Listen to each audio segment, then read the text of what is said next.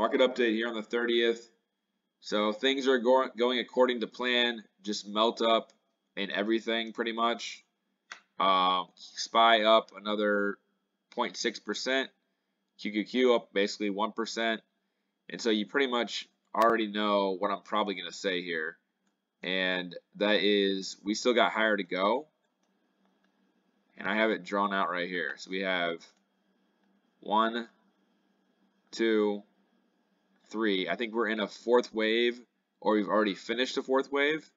But I won't be surprised if this ends up being ABC. And we have a slight dip tomorrow. That's possible. But this hit the 0.23 fib. If we look at where this could go from here, as far as targets, we're looking at pretty much what I talked about in the video yesterday, 410, 409 to 410 for a fifth wave. So there's no reason to be bearish here at all. Just watch it melt up. Again, the 1.61 fib is sitting here at 416. But I don't see us getting there. The 1.23 is at 407.50. That's possible as a destination, but there's a supply zone here at 410, so I would expect us to at least probably test that supply zone. So I would expect tomorrow to be potentially the end of this. I know JP Morgan has a caller that ends at 4,060, and I'm not sure if we're going to hit it tomorrow, or they're going to finish it below that or whatnot. On SPX, we are sitting here at, probably should start using SPX more, but we're at 405 right now. So, I mean, it's pretty obvious that they're going to finish it probably below that. I'm not sure exactly what the caller was. I know the downside one, but the upside one, I think they want to finish it right below it. I think they sold some covered calls. So we'll see if that plays out. If that's the case, then I would probably expect this to make the ABC.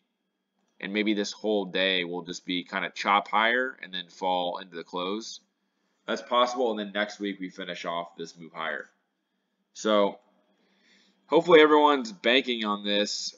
It's actually pretty easy. If you just buy them and have a tight stop, buy whatever. Buy one of these tech stocks, have a tight stop, and just kind of have an idea of how much money you're willing to risk. And make sure the risk reward is in your favor. And it's pretty easy to make money right now. So moving on to QQQ. Same thing. I have this labeled as 1, 2, 3, 4, and then this fifth wave I think is extended. This is a third wave because you can see the big explosion here. Fourth wave here.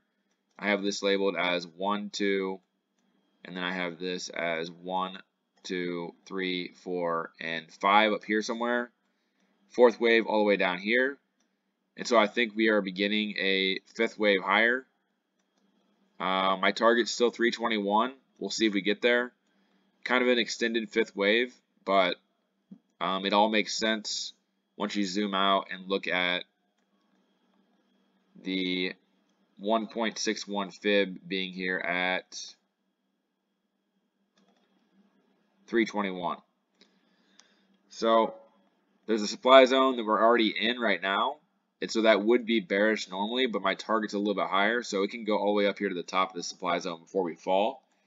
One thing that I'm not sure about, though, is if we're going to get a slight dip, not all the way down here to 297 at this point. This technically could be a 5-wave move because we have a 5-wave move here, pullback. This is a 5-wave move too. So it's either ABC or a 5-wave move. 5-wave move, we'd probably only be looking for like 306, probably back here to this demand zone and then go higher. But then that would also mean that the bear market's over. So I still think that what I said before is more likely. That this is actually ABC or WXY. So WXY, and then we pull back here to probably the 0.38 fib or the 0.38s here at 296. So 296 and then go higher is still my number one path. But the 5-wave move is possible. That would just mean that the bear market's over with, though. Because if we get a 5-wave move up, that means we're at least going to do an ABC move higher. And that would just mean that corrective moves are done. So yeah, we'll have to watch that. I would expect either one of them, though, to be corrective off the top. So if we go to, it's going to be kind of hard to tell until we go up on the next wave, whether it's 5-wave move or it's ABC or WXY. So this whole move would be W, pullback would be X and Y. The reason it's X is because it's shorter than a B wave time length. So a B wave usually goes as long as an A wave, and so I label it WXY because an X wave can be shorter in the time length. So that's QQQ and SPY. Let's go over Apple. Apple looks like it's probably going to go to 165. I think this is ABC actually, though. You can see it didn't get outside the parallel lines. So we're looking at something like probably to here, and then I'd probably expect this to be a full W, pullback, and then higher at that. So 165, probably going to pull back to 157 to 154, and then go higher. So right into supply, pull back, probably into some kind of demand on lower time frames, and then higher to 177. That's what I'm looking for on Apple. That's not really that big of a dip, though. That's only a, if it goes to 157, that's only a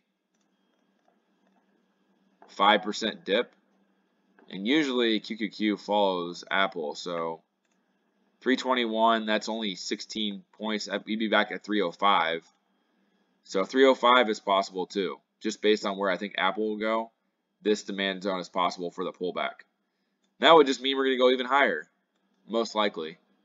We'll have to see though. Microsoft, I've been trading this one again. I got back in at 282 because I got out yesterday because I think it's going to go to 288. And I still think it's a 5-wave move from here, 1, 2. And we're currently in, let me zoom in.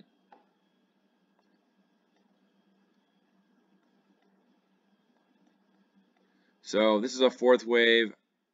Is that right?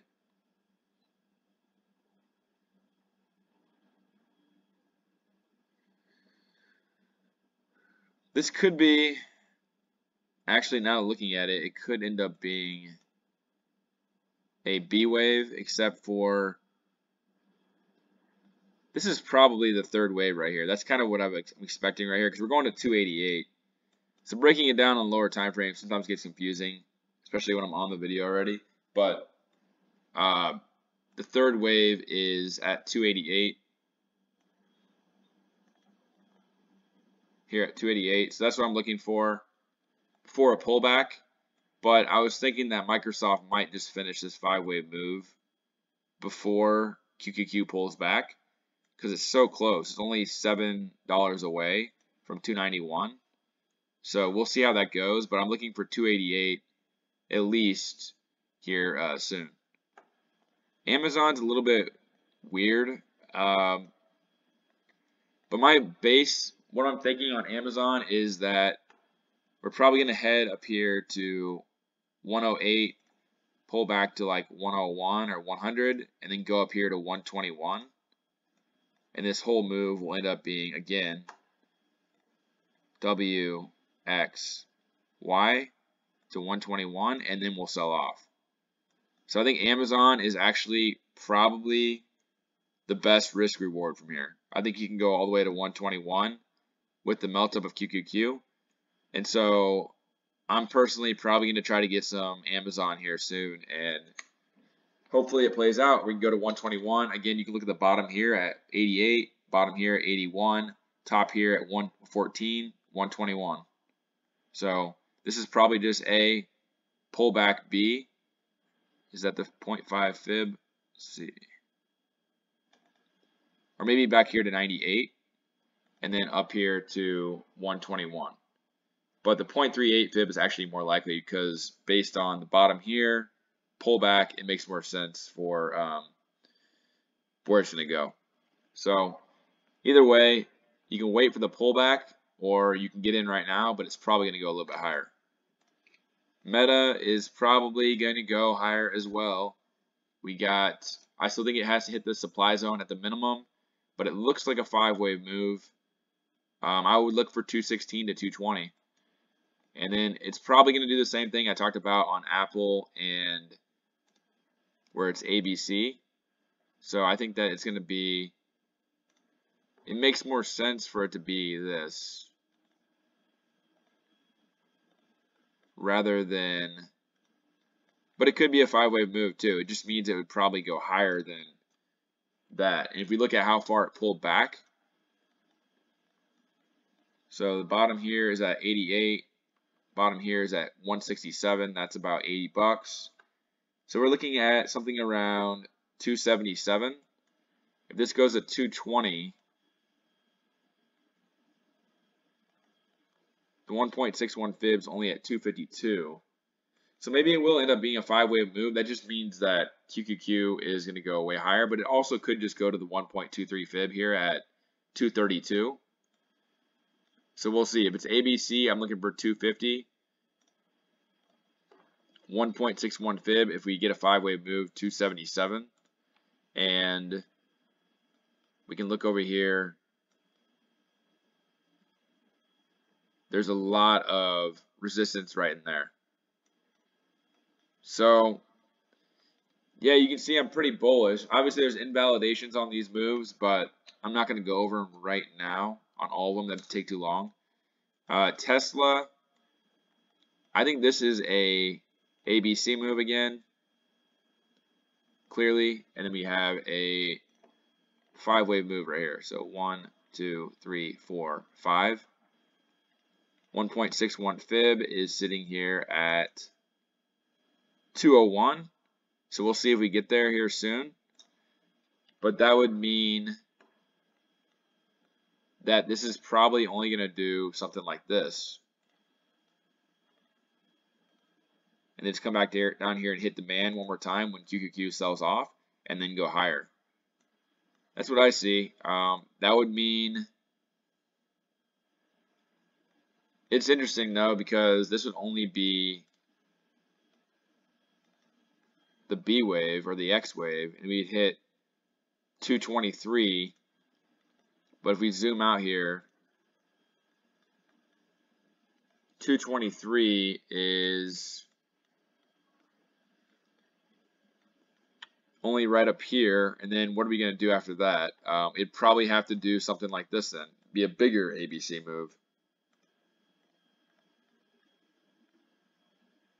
The target, based on how far this pulled back, is still like 274. 1.61 fib of 223 is sitting here at 262. So that would make a lot of sense. So I think all these are potentially in ABC patterns. So I would watch out for that. Microsoft is not. Amazon, ABC pattern.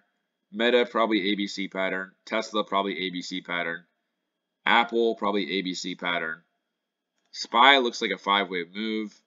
QQQ is probably ABC pattern as well. So let's go over the dollar and then maybe Bitcoin and be finished. So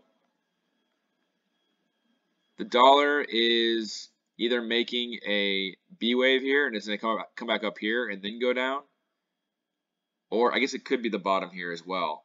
I'm still waiting for it to either break above 103 or break below 101.93. It makes more sense for it to finish a 5-wave move down here and then pull back when QQQ and SPY are pulling back. But this would have to keep on going. So I kind of expect this to go down lower tomorrow and then maybe finish somewhere around 101 and then start pulling back to like 104 over the next 3 or 4 weeks.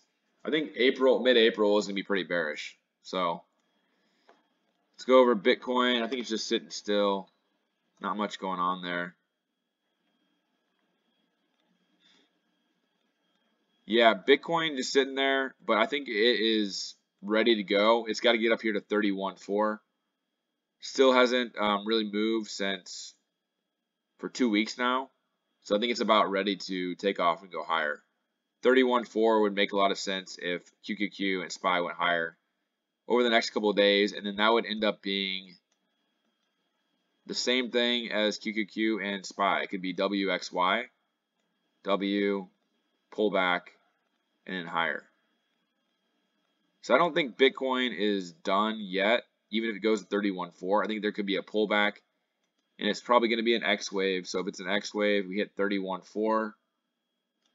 We're looking at a pullback to 25 to 23,000 before going higher. And then I'd probably look for something around, probably around like 40K or something like that. So I'll leave it at that. Pretty easy day if you're long. You just watch it, watch your profit go up, and you just got to know where to get stopped out at and let it go. But we should expect more upside here tomorrow and probably early next week before a pullback. And we'll see. If anything unexpected happens tomorrow, then I'll probably make a video during the day. But if it goes according to plan, then I will just make a video tomorrow night. So have a good night. Make sure you like and subscribe for more updates, and I'll talk to you soon.